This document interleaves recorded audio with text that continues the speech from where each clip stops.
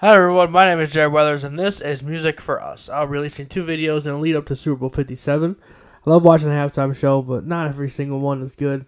I'll be counting down the top 10 worst Super Bowl halftime shows in this video. Remember, this is subjective, so if you disagree, please comment below, and if you enjoy this video, please leave a like. Number 10, Maroon 5. Now, I enjoy Maroon 5's music, however, I don't think Adam Levine does. He sounds so bored when he sings the older songs. A lot of people think he sounds this way all the time, but I don't believe that. The show's very boring, and I will link all these shows in the description if you want to watch them. Number 9, Katy Perry. Left Shark. This is all the show's remembered for. Katy's music sucks, and her halftime show gets this through. If you don't believe me, ask people who watch the show. They'll tell you. I was there. It sucked. Number 8, Lady Gaga. Because this is a particular show, it's so close to the actual show. It's honestly kind of insane. It's not good, but it was crazy how close they got. Number 7, the Rolling Stones. The Stones were old at this point. Jagger looks like he's having a spasm, while Nicky's 6 and Keith David look half dead. Just because you can do something doesn't mean you should. Number 6, Phil Collins, Christina Aguilera, Enrique Iglesias, and Toni Braxton. This one is all of Disney.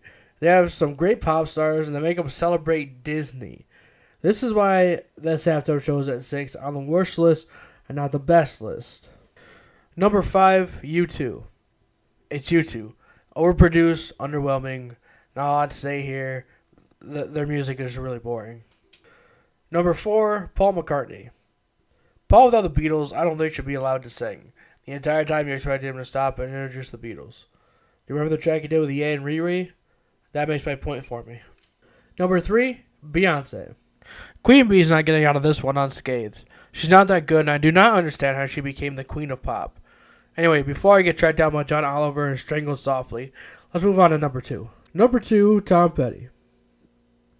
I have a lot of respect for Mr. Petty, however, that does not mean I enjoy his music. I'm sorry, but his voice is way too high-pitched. You know the age he is here to be fun to listen to. Now, before we get to number 1, here's some honorable mentions. Super Bowl 41, Prince. I'm not going to say the show is bad. It's not. It's boring more than anything. I'm sure I'll get dragged for this, but that's my opinion. Super Bowl 54, Shakira and J-Lo.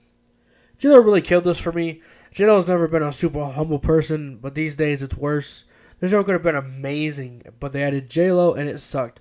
Hopefully Shakira can get to do another solo halftime show, and if I do another one of these, that might be on the best list. We'll see. Number 1, The Who.